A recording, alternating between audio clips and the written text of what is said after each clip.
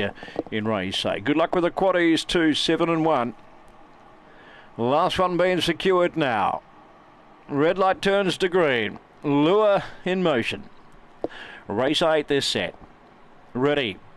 And racing, good line out, 2 and fast away. Such a shame going with it though. Vixen May and Call Us Crazy. Mighty Rhythm rails up the fence. And then My Name's Bernie a long way back. Jigsaw Joe, Good Odds Jeb back to second last. Big Town Peppers last of all. Vixen May leads. Call Us Crazy out after it now. Such a shame with the last run up along the inside. Such a shame is launching down the outside. And Such a Shame has got home to beat, I think, second Call Us Crazy and Vixen May into third placing in the end.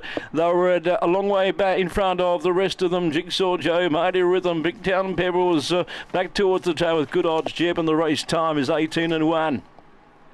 Well, not wanted at all in the market. Such a Shame got right out the gate, but she didn't know that, and she's defied the odds and has got home with the last bound from 6 Call Us Crazy and 4 Vixen May. So 7, 6 and 4, 210, 741. Run home 10-7. The time 18 and 11.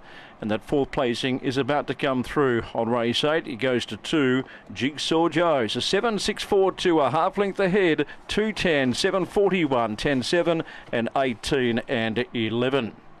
Such a Shame by Aston DB. It's a Shame, a black bitch whelp on the 17th day of May 2020.